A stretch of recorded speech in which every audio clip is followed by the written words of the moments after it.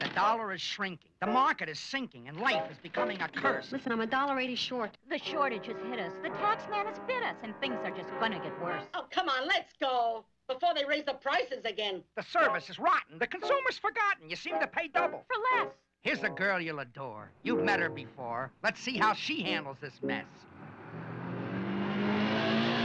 They've just gotten married, and their life feels complete as they set out together, Henrietta and Pete. Pete drives a taxi, but his dreams are for more. $3,000 and I could make it. And she knows in her heart they won't always be poor. Not if she can help it. If you could just lend us $3,000 for 1 week.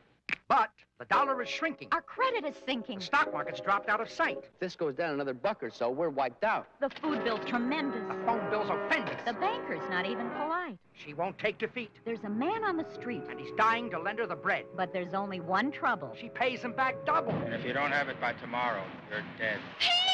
You'll be glad to hear Pete's alive, but I've got to have $5,000 for Mrs. Cherry. I've never cheated before, you know. Cheating is when it's for fun. This is business. Struggle, but not too hard. Okay.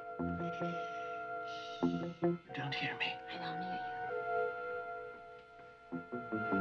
hear you. You told me to struggle. Oh, too hard, too hard. Take this package, get on the subway, get off at Borough Hall. Don't make a mistake. Don't make a mistake. So they're part of the mob. Well, a job is a job. Now she's a drop for the Visconti brothers. Police, you're under arrest. Oh. Don't let her go! Let her help! There's a pervert after me. Let go! I'm a police officer! Where's your badge? Into my bra! Don't worry about the package. I didn't lose it. Run. Run!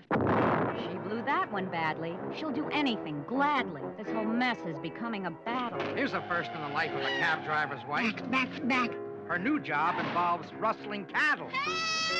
For Pete's sake, there's still more. Her life's hardly a bore. Hey, lady! Though sometimes she thinks she's a booby. It all seems so unreal. She can't help but feel that But her life is a comedy movie. Now that's what I call realism.